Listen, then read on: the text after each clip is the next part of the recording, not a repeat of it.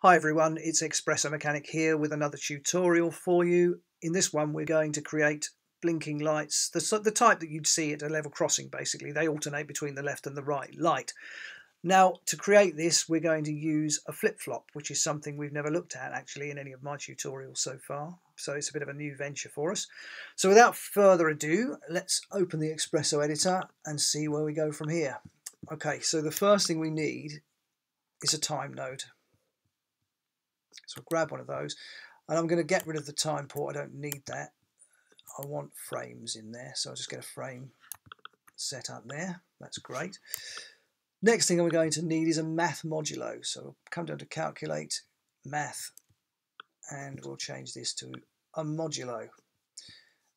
Plumb the frames into the first input there and then set the value. I'm going to do this at 30 because I want to make these things alternate every second. So 30 frames to 1 second, that will do us fine. Next thing we need to do is get a compare.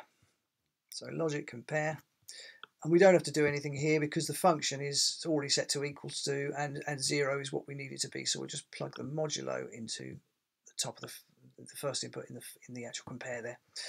And I'm going to bring in a general remark here, or not remark, a result. I'm just going to bring a result in there and we'll have a look and see what this is doing. So let's see. So we start off with 1 as the result. Now what you'll see if we run the timeline, should see it blink every 30 frames if we're lucky. If we do animation refresh, I think we might get a better result there. Let's just turn that on. If we go back again to the beginning, let's see what we get.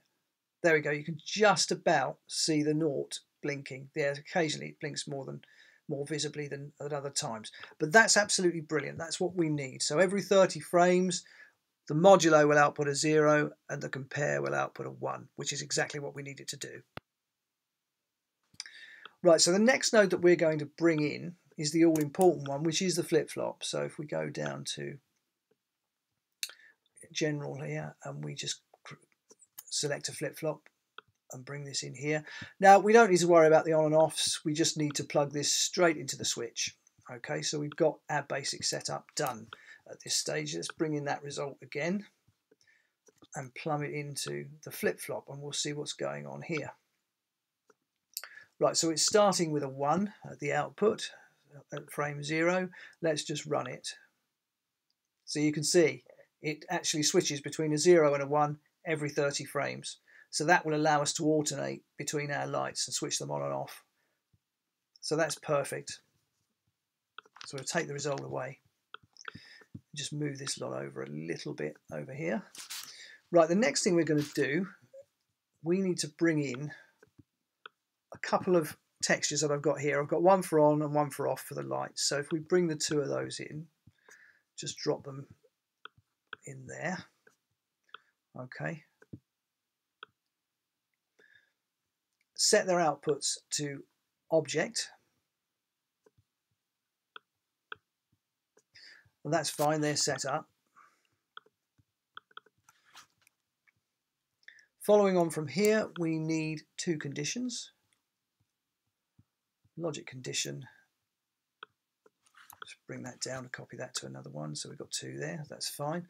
And the switch, we need the FlipFlop for. So we're just going to plug the output of the FlipFlop into the switches of these 2 conditions there. Okay.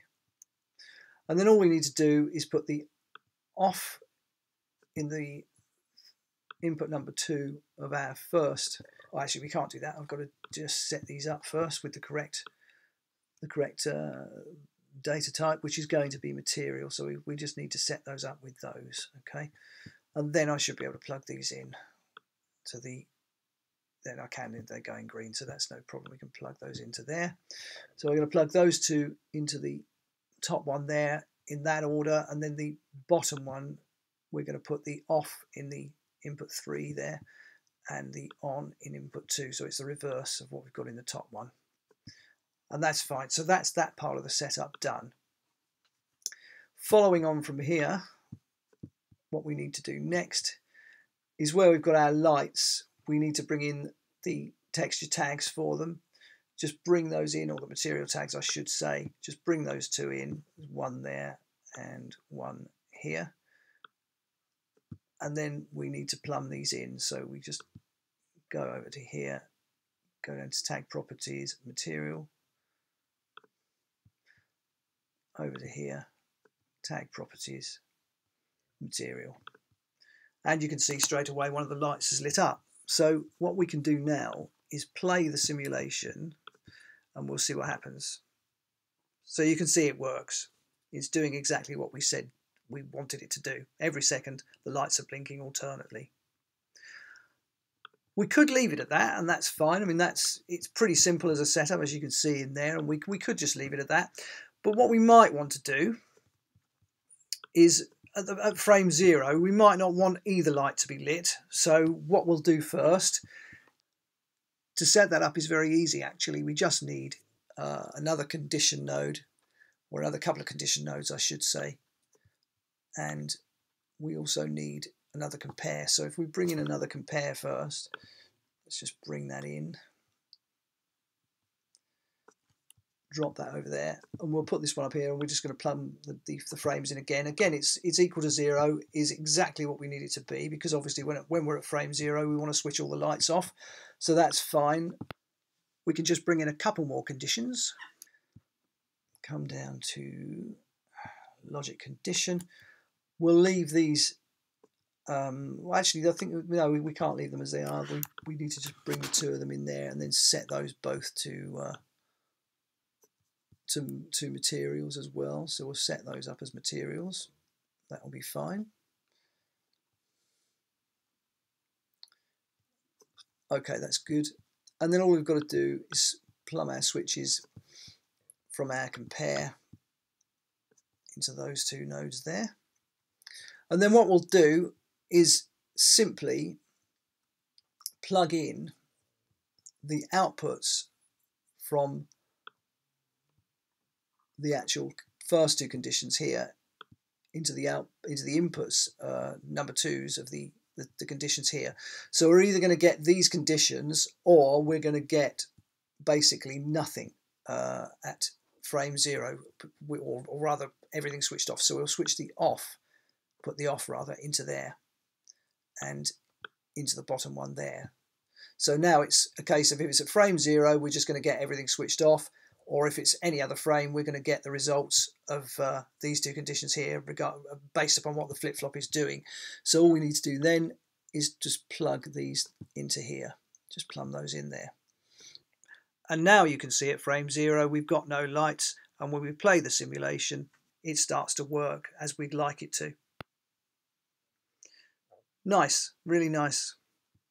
Stop it again, bring it back to 0, and everything switches off. That's great. Now one last little thing I've done here, just to show you how versatile this setup can actually be. I've got an LED here, which is like an LED display, which has got some text in it saying train approaching. What I'm going to do, I'm just going to bring that in here, put it over there, and then what I'll do is just select in the properties here, visible in editor. So this is going to be off, and it's going to switch off and switch on alternately. That's what we're going to do here. And for this I just need a single condition.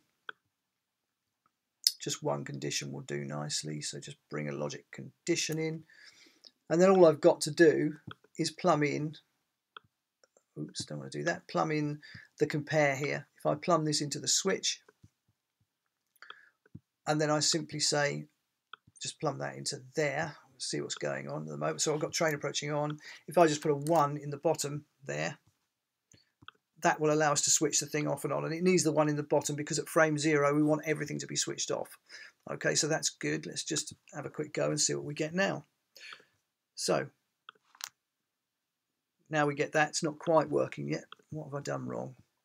What have I done wrong? I better have done something wrong here. Let's have a look. So I've got a switch, I've got a compare.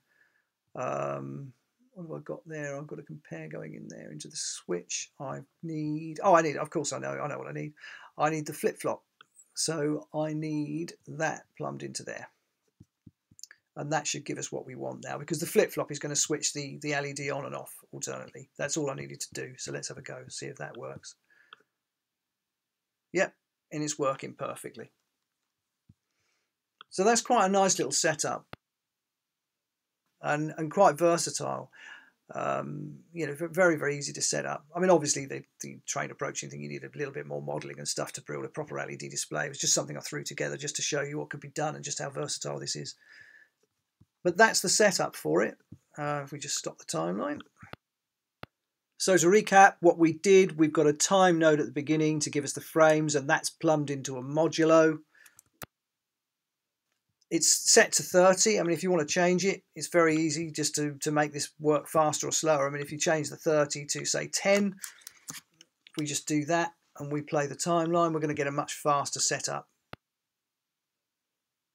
So you could put a user data slider in there and control the speed of the thing via that if you wanted to. But it's pretty cool. So I'll put it back to 30. Very easy to control. So let's just carry on with this recap. So we've got the math modulo, which is controlling the speed. The compare is also, of course, is linked to this. It's one of the most important aspects of it. These two things working together. So it's compared to a 0, and you'll always get a 0 at the output of a modulo once it hits the number that you've put in there.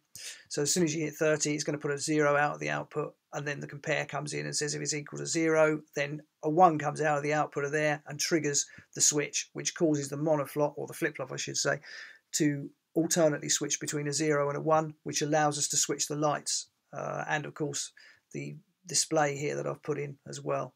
And then simply to actually switch everything off at the beginning, I just put another compare node in there and allowed us to switch between the object here, which is the off, and what's coming out of the two conditions here, which are being controlled by the flip-flop.